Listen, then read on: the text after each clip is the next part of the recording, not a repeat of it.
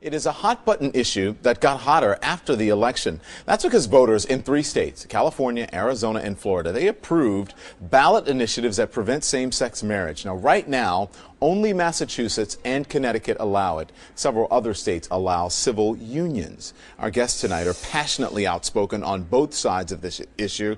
Maggie Gallagher is president of the National Organization for Marriage. She is a strong supporter of the ban on same-sex marriage. And Michelangelo Signorile is a gay writer and talk show host who's been a longtime champion of same-sex marriage. Thanks to both of you for joining us. Okay, Maggie, why oppose anyone getting married, whether it's two men or two women or a man and a woman? What I uphold is the right of the people of California and the other states to protect the definition of marriage as a union of husband and wife. Listen, people have a right to marry. They don't have a right to decide to redefine marriage for the entire state of California or the entire country. Unions of husband and wife really are different. These are the only kind of unions that can make new life and connect those children in love to their own mother and father. And this is a really important social ideal to millions of Californians and to Americans who have exercised their civil right to peacefully organize, vote, and donate, and are now facing an extraordinary campaign of intimidation against them here in California. It's very serious. Not every married couple, though, procreates.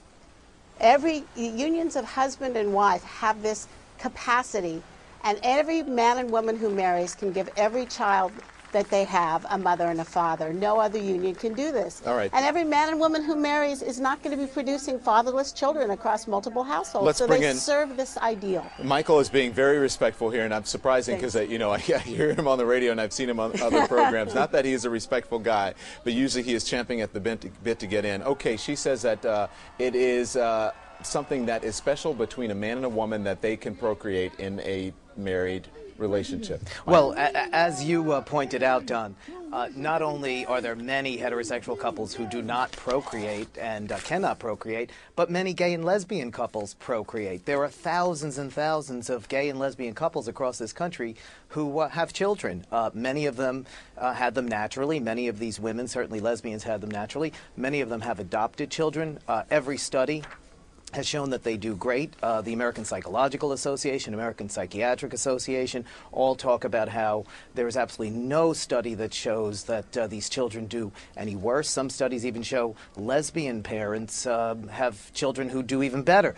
So we're talking about an issue that doesn't really wash here. Of course, children are in heterosexual families as well as gay and lesbian families. Okay, here to both of you. Here's what's surprising to me that I heard from Maggie that I hadn't heard. And I want you to listen to this, Michael. She's saying that people who supported Prop 8 are being fired and they're being intimidated by these protesters.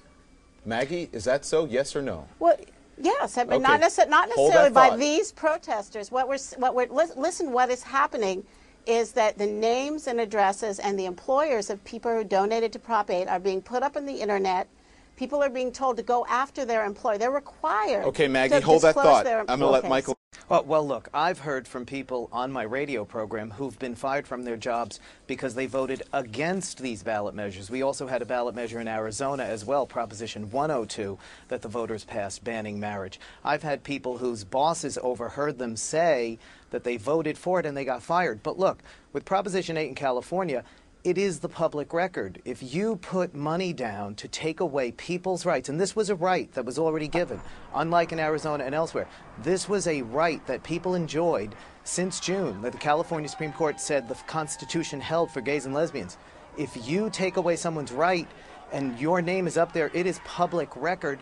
And you better put your money where your mouth is. You better be proud to sing it loud if that is what you believe. What you're hearing is that there is no shame about this at all. Michelangelo is endorsing this. There's no marriage advocates putting up there the names and addresses of people who voted no on it. Maggie, the names and addresses are public record. Nobody has to put them up. They are there. They are public record. Go attack these people.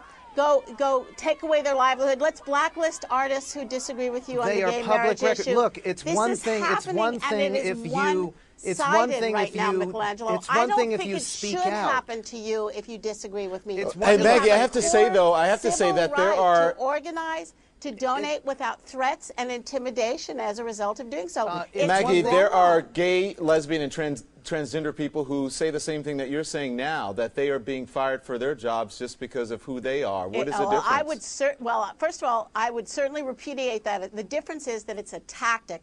I mean, it was the No on Prop 8 people who put up an ad going after the Mormons. And it's an ad we would never, if somebody were holding up signs saying the Jews have donated too much money on this, their rights taken and away. therefore let's go and hold up signs in front of them, attack their places of worship. There are 18,000 couples that have. Can I get a word in here, please? Stand by. Maggie, let him get a word in. Go ahead. Can I Go get ahead, a word Michael. in here? Yeah, he was over-talking over me, Maggie, by the can way. I get a word in Well, here? if you Are would- you going to allow me to talk? Yes. 18,000 couples had their rights taken away, Absolutely, stripped that of is them. wrong, Can I finish my Michelangelo. point, please, Well, you've Maggie? been talking over me, 18,000 couples. This have isn't had doing their anyone any good. rights You guys taken talking over each other. Absolutely. Hey, Maggie and Michael, it's not doing any good. You guys talking over each other. But hang on, I'm just going to stay with this a little bit longer. Maggie, let him make his point so he can get it out, and then I'll give you one as well. Thank you. 18,000 couples have had their rights taken away from them. They enjoyed these rights. They were given to them by the Constitution of California. Okay. The Supreme Court read that in the Constitution. Now, these people who voted against them decided to act and take away their rights. It's different from saying you're opposed to marriage. Okay, Michael, you finish now up. voted against people and took away their rights. Okay, Maggie, real quickly. I only have a few seconds. The Constitution of California gives people the right to organize, to vote, and donate, and we should do so each our side Okay, without Maggie. this atmosphere of intimidation.